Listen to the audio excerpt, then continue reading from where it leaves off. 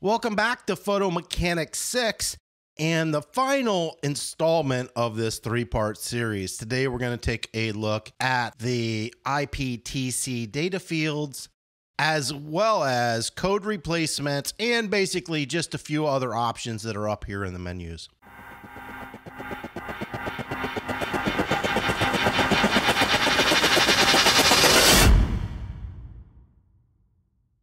So the first thing that we're going to take a look at is this IPTC field.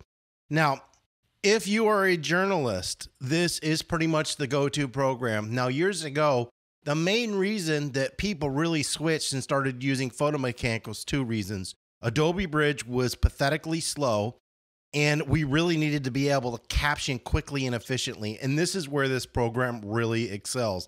Not only does it have awesome IPTC data field that kind of follows the Associated Press, it also has a way to FTP it back to a newspaper or any site that you have. Now you have these little drop-down menus here. So anything that you would want to add or save. So if I wanted to save this date, or if I wanted to save my name right here, I can save my name. And then when I come back over here, you can see I can just click that and it'll automatically add that over there. So whenever you see these little drop-down arrows, they can automatically add information to your fields.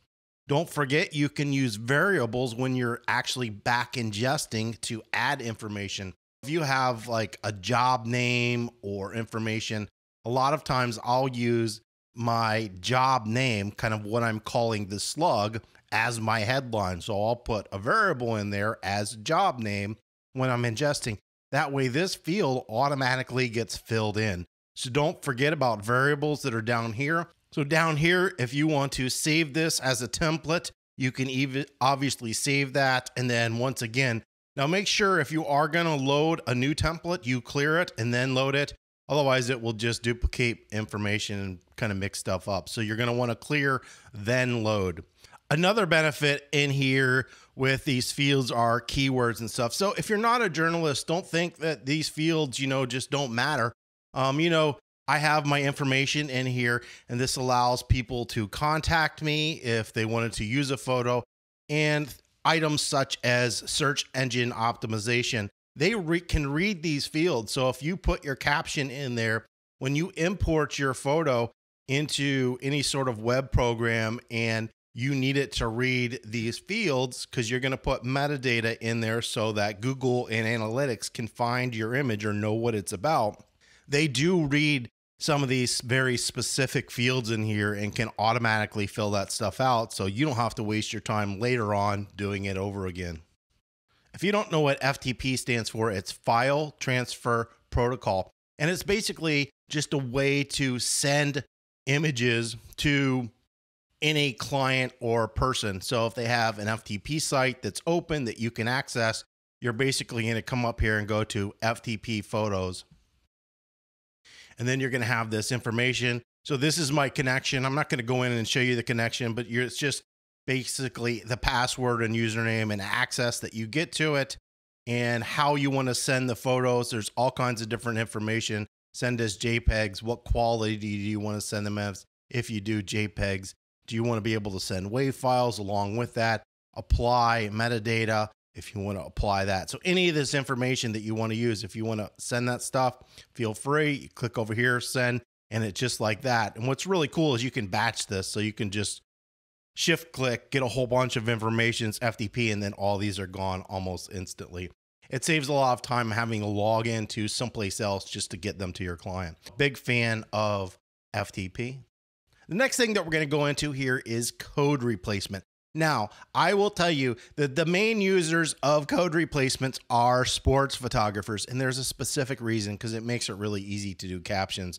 You don't always have to constantly look up names. And there are sites that automatically make these forms for you. So I'm just going to drag this little text file over here. Code replacement uses a text file, and there are organizations that, let's say you're going to play and it is going to be Clemson against South Carolina. They will basically print out in a text format the rosters, and it will have a little code and then the number or any information about the person. So I'll have Clemson and then it'll have South Carolina. You load that code replacement in. Then when you're captioning your images, you don't have to know who number 24 is. You just need to come in here and put CL24 and then a delineator key. It automatically fills that out for you. The way this works is the first part, you have the code and what it's going to replace it with. So when this gets typed, this gets put into that area. And you can configure this however you want. You can just have the person's name. You can have it this way. You can have it this way. And you can have multiple ones of these. Right here, I have RC1 and then I have RCF1. In this section, if I just want the guy's name, I just do RC1. But if I do RCF1, it's also going to give what his position is playing that. Now, this is just for sports. You could do this for a big business. I do work for a big business, and there's all these people, and they have the ridiculous long titles, and they're a pain in the neck to have to remember and type in all the time. So I can simply make a code replacement for those people, and I can just type that information, and it fills out their name and their ridiculously long titles. This is a wonderful, wonderful thing. It does take a little bit to have to fill it out, but you only have to do it once. And I'll usually take this and put it up on a second screen. So if I don't remember what these codes are, I can just easily put this up on my second screen for a business. But basically, when you're doing sports, it's really easy because usually the FC stands for the school. So I live in Pennsylvania, so Penn State, so PS, and then it would have the guy's number after that. And so that's who it would deal for. Clemson, you would do CL and then their number. So these are really easy to do. And basically, you're just going to pick some code. It doesn't really matter what the code is.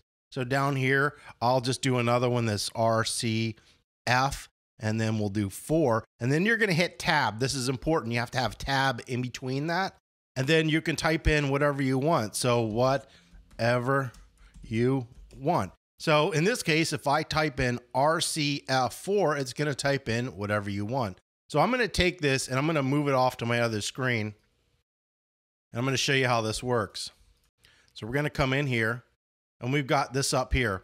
Now this uses a delineator key and I'll show you what this means. So we need to be here. Command Control C can't actually be in the field or to come up. So this is the code replacement. So once I've made that text document, I saved it. So here it is as a text document.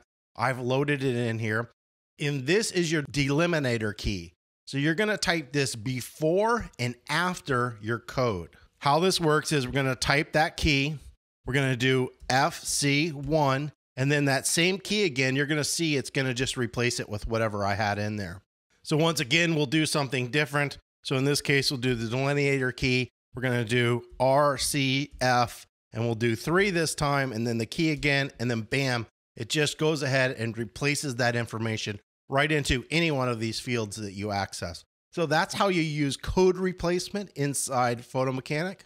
So we'll take a look at these file menus and I'll kind of explain what some of these do. So we have a lot of information. We have new window. This is just going to create a new window, a new contact sheet. Open recent is good. So if you wanted to open up a new one of these contact sheets, the last ones that you have are going to be located here. So here are your things: ingest, ingest from selection, live ingest, live slideshow. So live ingest is basically if you have your camera connected, it's going to live ingest images from your camera. You can rename photos, you can copy and move photos, you can delete photos, you can save photos as. So I have a whole bunch selected right over here. I'm going to go ahead and hit save photos as. And you can see a whole bunch of information comes up, and I actually use this a lot.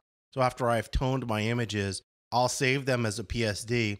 And then if my clients want something as a specific size or full size JPEGs instead of TIFF files or PSDs, I can easily come in here and do it. So I'll apply metadata if I want to do that, or preserve EXIF information when possible. Any of that stuff, you can add your own watermark here. You can crop, you can convert to sRGB for anything that would need to be saved to the web. And then you can save it to your original folder or a multiple variation of different ways. You can send photos via email, FTP as we talked before. We can upload. So if we wanted to upload to a specific place, we just need to say what that upload path is going to be. We can export, we can import GPS coordinates, which I never do.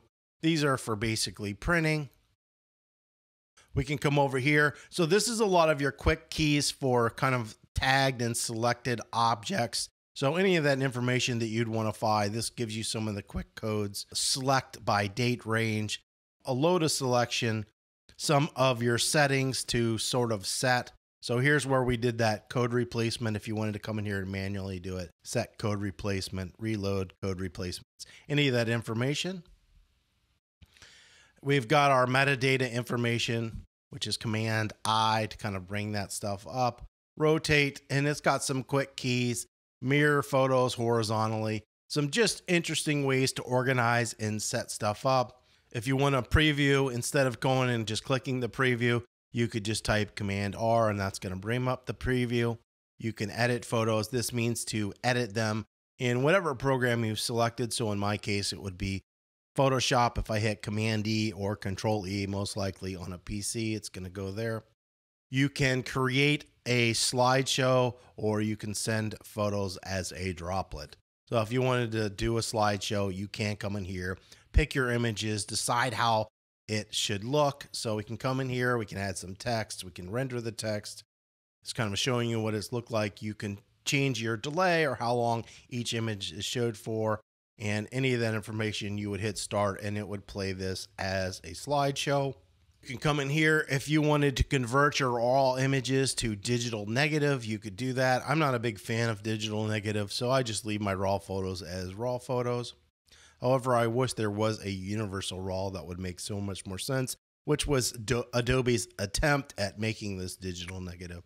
Any information that you want to kind of look at, you can just kind of look at. It basically says what it's doing inside of here. So if you wanted to embed a ICC profile into JPEGs, which is always a good thing, you can come in here and pick which profile you want. Or if you wanted to pick a specific one, you could do that. Sometimes that's helpful. Most of this information I'm doing in Photoshop, I don't really have need or the intent to do it here.